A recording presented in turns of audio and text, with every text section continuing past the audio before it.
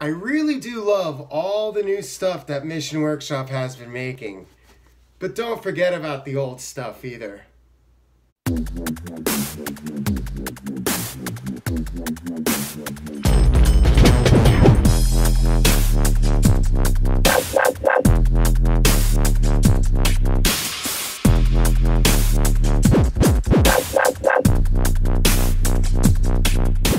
Hey everyone, welcome to another edition of Mission Workshop Reviews, where I buy and test all the gear so you don't have to. And today I have an oldie but a goodie. I have the Linear Quick Dry. This is one of the original pieces that Mission Workshop came out with. It is still one of their signature pieces, in my opinion. You know, it kind of gets lost between the sectors and all the new shirts and all the new stuff that's coming out. And I love the new stuff. And I'm going to be reviewing a lot of the new stuff coming up soon, like this Gannett or the Center. And if you'd like to see those videos, just subscribe right now so you'll get a notification when those videos come out shortly. But I wanted to take a minute to talk about a shirt that I've had in my collection for a really long time, a shirt that I absolutely love, and a shirt that is really quite affordable. This comes in at $62. It comes in 4 different colors, not just black and gray, but you also get this really nice burgundy. I think they have a blue, or check out on the website for the colors. This is American made, which I really do like. And it's also an Italian fabric. It is actually a multi-dimensional open knit. It exponentially increases the surface area. That's what that means. And why is that important? Well, this is a jersey, basically. This is for riding. This is for activity. And the design of this shirt, I'm going to let you zoom in right here.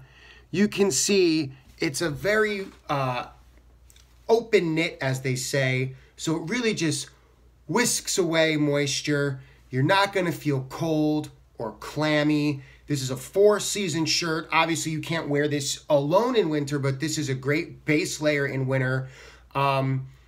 It's similar properties of merino in that it is moisture whisking or wicking. But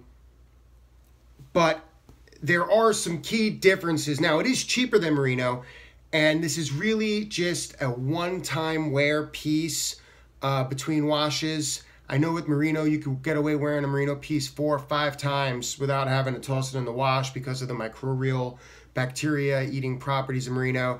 This is synthetic, so that's definitely not the case. It's pretty stretchy like merino, though. It's really a great piece. And unlike the Sector, which I'm a big guy, I'm 6'3", I'm 220 pounds, and those kind of run a little tight on me, let's just say. This is a true cycling cut. Check this out. It's really soft, has a great dry hand, and again, I'm 6'3". Look at how long this shirt is on me. This is one of the longest shirts that Mission Workshop makes.